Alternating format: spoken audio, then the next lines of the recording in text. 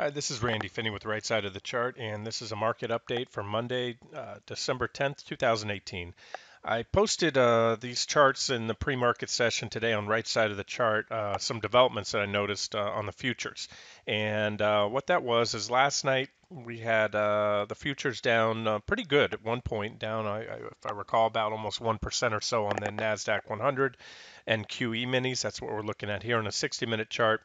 And I noticed some, the potential divergences. Now, I had highlighted those divergences last week, and what I was referring to is right here. We had a divergent low, had a couple levels that were highlighted recently as well. And then last night, what happened is that we reversed. Wasn't a very strong reversal, relatively speaking, but we didn't continue lower. Had we continued lower, we would have taken out or negated these negative divergences. But what happened instead is they were confirmed. By confirmed, my book, when the indicators are still heading down, as they were as we headed into the end of the week, that's the momentum is down, you can take out the divergences. So there's a lot of points in time where you have potential divergences in the charts, but those divergences are taken out. By taken out, that means the indicators have now made, they've taken out the previous lows, um, whereas prices made lower lows as well. So we had confirmed divergences, and then we rallied this morning. It's been volatile all morning. But I made mention in the trading room today as well, after I followed up with that post, that I expect a green day today. Leaning that way slightly. It's still anybody's game, but let me share my thoughts. The futures were down pretty good, as I said last night. Nothing huge, but down 1% or so. And by all accounts, it was the Bears had the ball in their court, and they failed to capitalize on that for whatever reason. Whether it was just natural selling and buying and selling forces, supply demand, whether it's some government intervention, it doesn't matter. All that matters is those divergences were confirmed. And if you followed me for a while, I put a pretty big weighting. Divergences are not the be all end all. They're not a guarantee of a rally. But when I get them, especially on a 60-minute time frame or daily time frame, they give me pause. If I'm short, that is. And I went home short on the weekend, into the weekend, covered that short this morning, as I said, reversed that to a long, because of these divergences and because of the fact that the Bears were not able to take that down last night. Now keep in mind, they still may very easily. We're in a very precarious technical posture right now. I'll go over some things. The SPY is down, S&P 500, quite a bit more than the Nasdaq 100. So what we're seeing is broad-based selling, breadth deterioration, or sector deterioration. Financials are getting hit hard today. Another big day down in energy. But with that being said, here's what I'm looking at, and I'll let you make the decision as to how you want to be positioned. On the Nasdaq 100, we have almost three equal lows. Effectively, we have this low back here in late October. Then we came in, tested this level quite a bit, 65.17, pretty important level. There were a few pops below there, but that's about where trading normalized. And so far, we've come in a little bit higher. As I mentioned, the trend in the Nasdaq 100, these are the futures, of course, has been more of a slightly downward sloping price channel. I have that as on the S&P 500, which I'll get to in a second, pretty much a rectangular box, a sideways trading range, whereas we have a slightly downward sloping range here. And so far, we've reversed a little shy of that previous low. Again, the day is young. The week has just started. We popped right into resistance today so far. So this may just be a little fleeting bounce. Maybe traders are reacting to these divergences, and we turn back down here soon and we undercut the lows. So what you need to watch for today, of course, would be a break of and this isn't a hard line, but about 65.18 actually rounded up. And then there are some previous reaction lows there. So let's watch these lows. If that gets taken out, a couple things I'd be looking for. If we do thrust down and we come in and undercut these recent lows, if the divergences are negated, meaning taken out, that would it'd be pretty bearish. I can just tell you that, and probably open the door for that washout move.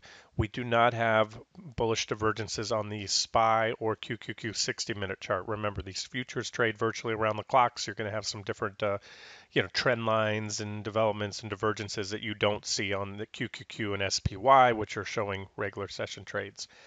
So that's one potential scenario. Um, but I'll tell you, as of today, and I said I flip-flopped, reversed from this morning from short to long because of the fact that they couldn't take it down, the overnight session, couldn't gap it down big today. I'm looking at a possible rally today. And here's the thing. If we get the rally today, and I think, number one, I think today, however we close, we'll probably close either down pretty big. I'm talking 2-3% or more, maybe, or up very big, 2-3% or more, and I'm leaning towards that up close. I don't think they're just going to park it here. That's certainly possible. I'm just making a micro call. Remember, making micro calls on the market where we go today in the next hour, 2 hours. That can be a fool's errand, but that's what I like to do. And my thoughts are looking at the headlines last week and over the weekend, just one record after another. These are not all-time records, but we're talking multi-year, even multi-decade records. Worst week since blah blah blah. I think 2008.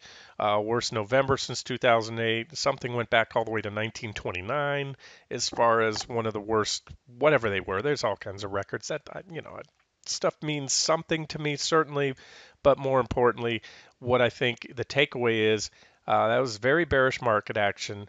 I have to imagine it had quite a few longs capitulate last week, throw in the towel, probably sucked in some shorts.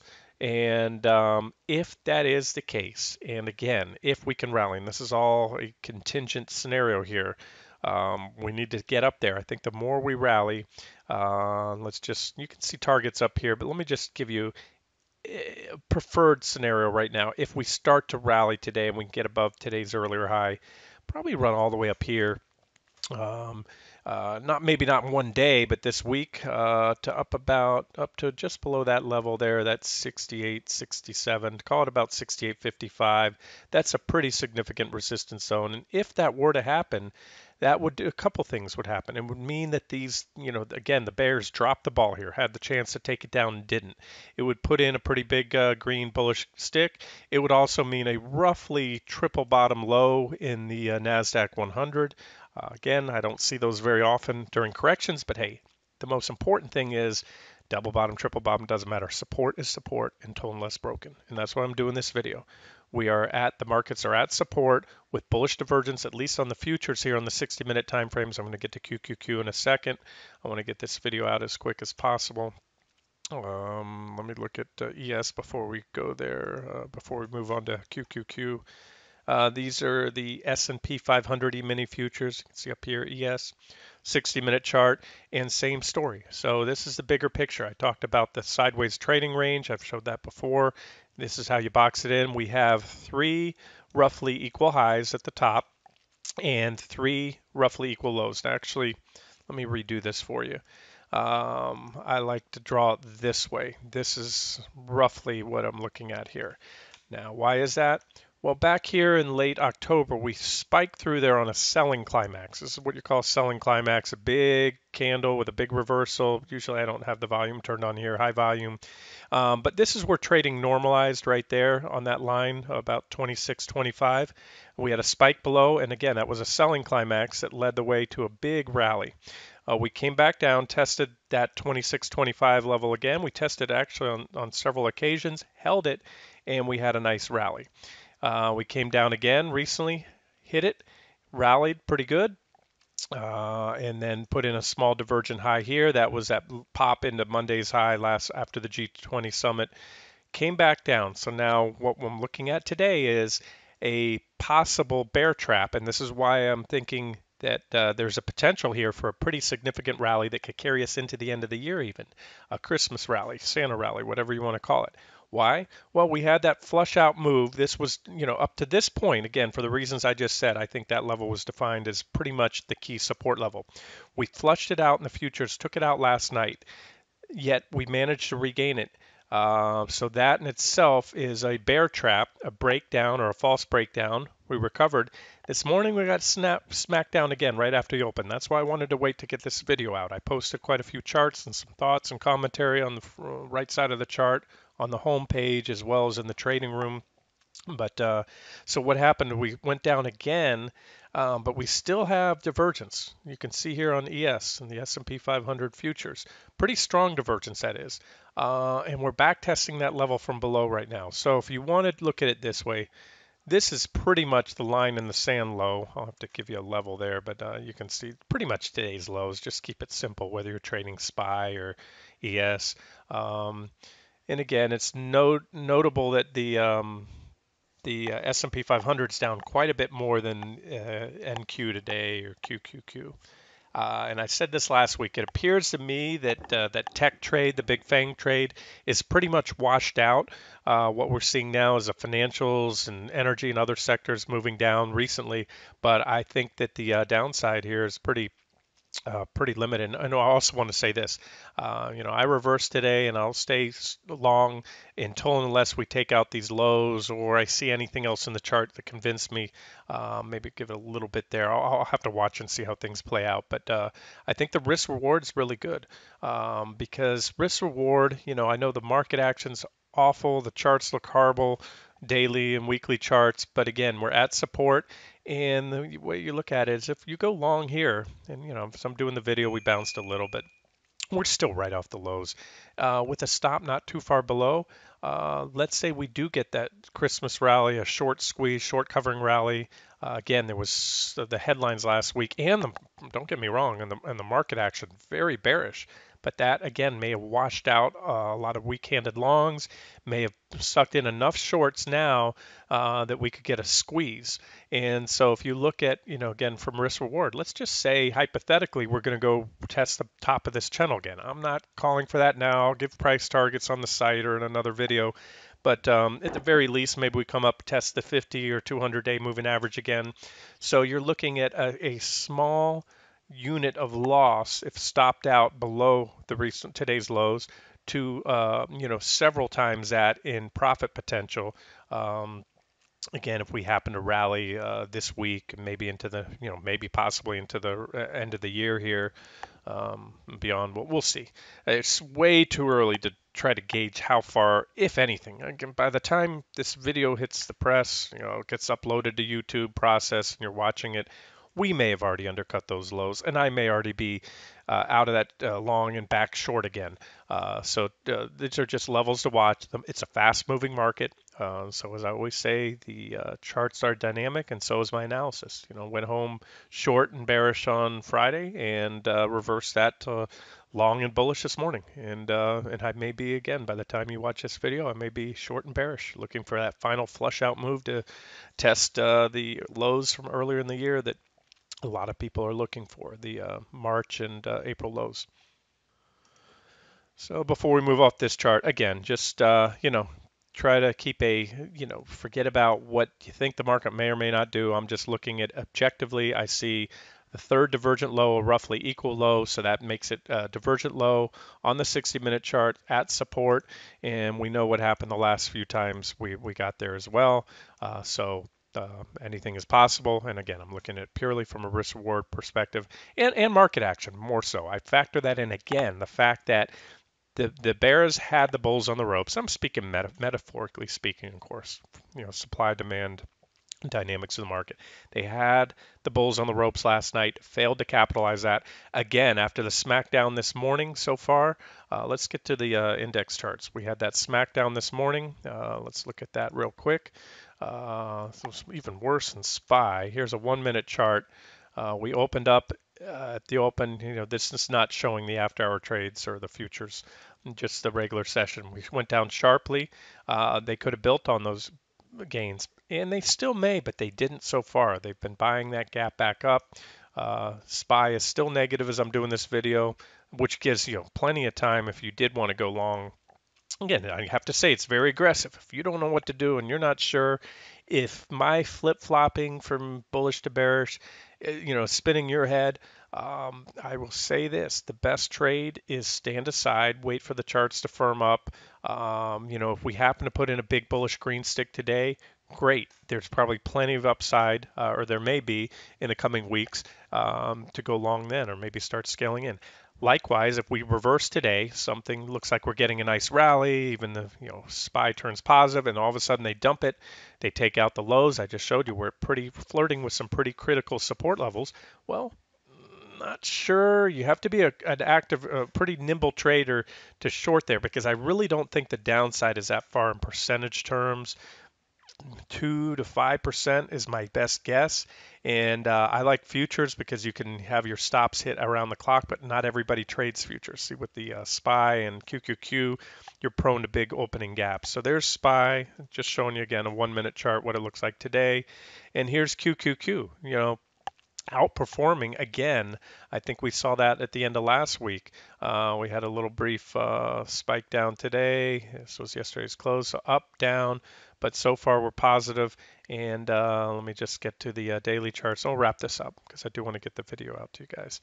I have a lot of different boards. You can see if I move this over, these are all, a total of 9 different boards on SPY or any of my charts really. This is QQQ, I'm sorry. But this is a level I've had for a while here, about 160.70. It's a pretty decent support level. Let me give you a different board, a clean board. Here we go.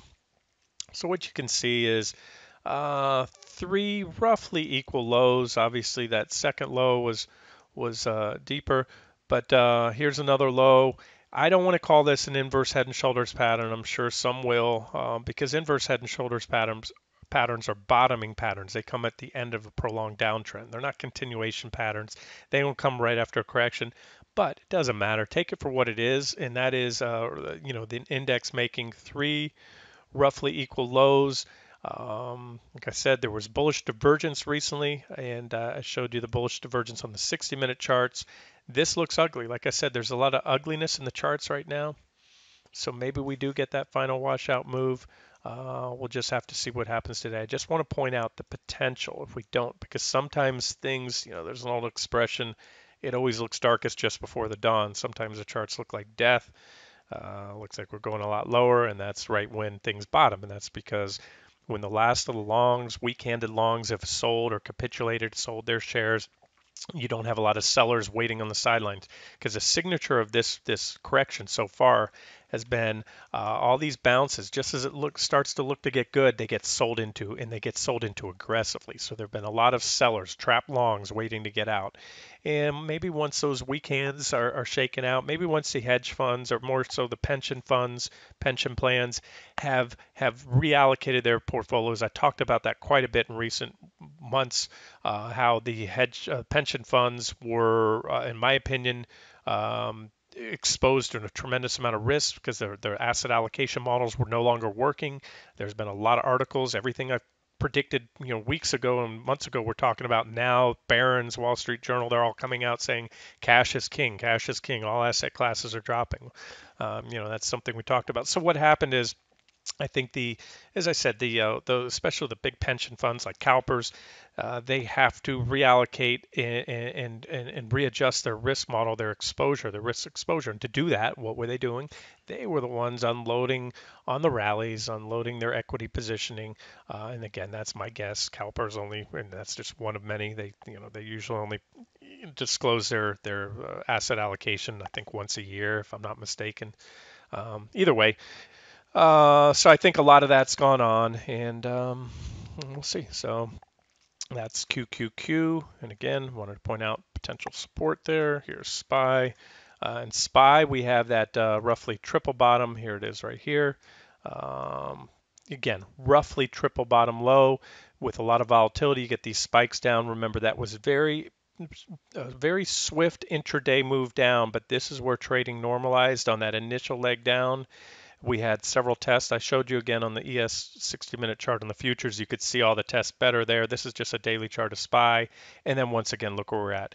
And the fact we've had another flush down move through there. So if, and again, a big if, capitalize the word if we can reverse here and put a nice big green candle, The bigger and the greener, well, I should say the bigger the better, and it's going to be one color green, then that gives us the potential that this was a bear trap or a false breakdown today. But we're still flirting on that level, so if we break it, that opens a door for a move down here. You have the lows back in early February and the lows in early April. So that would be a lot of, I'm sure a lot of eyes are looking for that level to be hit. And I already talked about this. It's almost too easy. If everyone's looking for one level, we'll do one of two things. We'll either reverse just shy of it, which maybe we've done now, or maybe there's a little more, or we'll cut through it. And maybe, who knows? Once in a while, technical analysis, even if everyone's looking for the same thing, does play out, but rarely. So my point is, a break below there could open the floodgates, give us a washout move, and that scenario that really I was talking about at the end of the week last week, that's still in play right now. It's still potentially in play. So I'm going to wrap the video up here.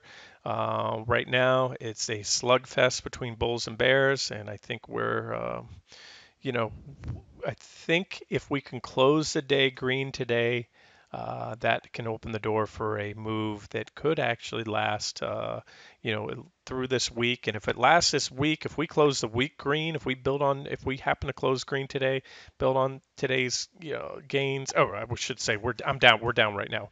Close green and then build on that throughout the week, then that would actually, I think, open the door for maybe a year-end rally. It would just show that maybe the sellers are temporarily washed out. Otherwise, be careful here because we're still flirting with very precarious support. The charts still look, I don't want to say like death. They look pretty bad. They're bearish on the daily and weekly time frames. So, and I think I pointed out we had that death cross last week on the one of the major indexes. Maybe people are going to sell because of that. I'm going to wrap it up here. We'll see what happens. I'll do another update today. I just wanted to mention those are the levels we're watching, and I don't think we'll sit here long. We could park it around these levels today, but my guess is we'll either rally up before the close into the close today and have a solid green day with a big reversal, especially in SPY being down 0.5% right now, or the bearish technicals play out. We go on. We undercut last night's lows. Whatever happened in the overnight session was gets faded, and then that could open the door for a washout move. We'll wrap it up here, and I will do another update, at least no later than the end of the day, a closing market wrap. We'll see what happens. If anything big happens intraday, I'll post an update. And as always, I'll be active in the trading room for those of you on rightsideofthechart.com. This has been Randy Finney. Have a great trading day.